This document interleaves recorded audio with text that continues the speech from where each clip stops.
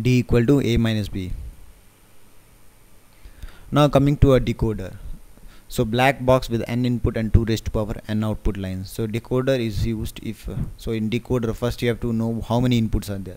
If you are going with the n input decoder, in that case, so inputs are n, so how many outputs you will get? You will get 2 raised to power n output in case of binary decoder. Okay, and at a time only one bit, only one input, one output is high.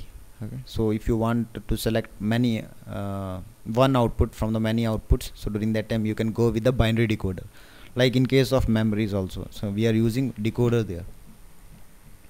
So you take example, suppose n is 3 bit, so how many possible combinations should come at the output terminal? 8, right? So that is what they are trying to say from this binary decoder. Now 2:4 binary decoder, so 2 inputs x and y and 2 raised to power n output. So 2 raised to power 2 means 4 output. So f0, f1, f2 and f3 are the 4 outputs. So when x and y is 0 0, during that time you are enabling f0 output. Okay, when x and y is 0 1, during that time you are enabling f1 output. So when x y is 1 0, during that time you are enabling f2 output, and 1 1 you are enabling f3 output. So this is the way how to implement these things. Okay, from truth table circuit for 2:4 decoder is, so now they are showing a truth table for 2:4 decoder. Now from there they are implementing a different their schematic. So when x and y both are 0, during that time they are selecting this gate f0, right? So they are inverting and they are using this thing.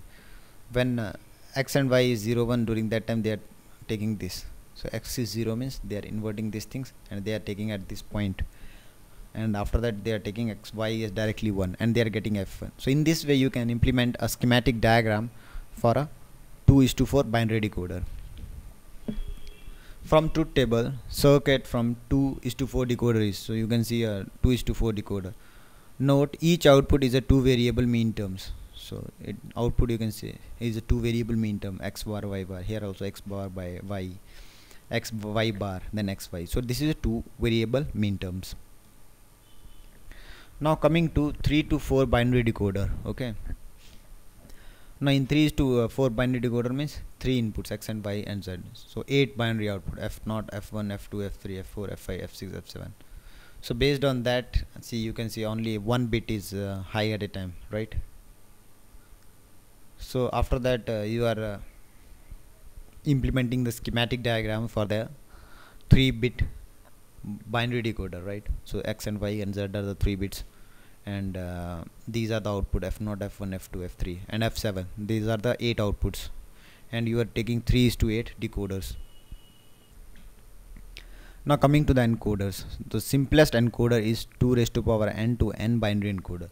So encoder is somewhat inverse of decoder. Okay, so the function of encoder is they are taking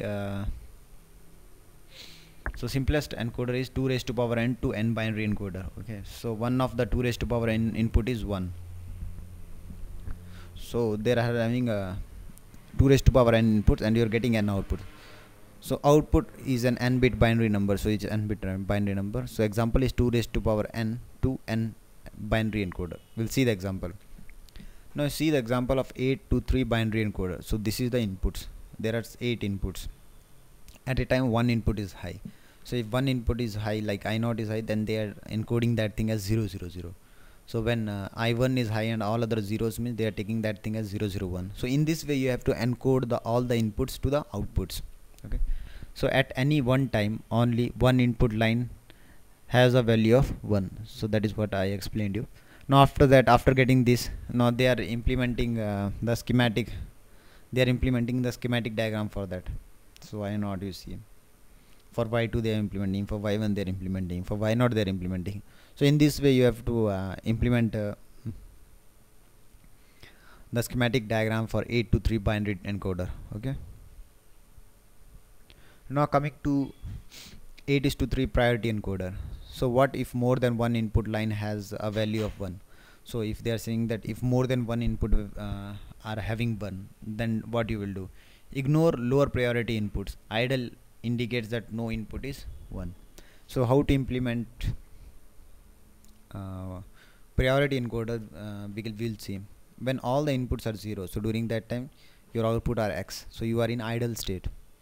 When your I naught is 1, so it will give you 0 0 0. This means that I naught is having higher priority than any other input signal. So when I naught is 1, no need to check any other signal, it will directly give you 0 0 as an output, and you are coming to next state, that is not idle. You can say this is the process state.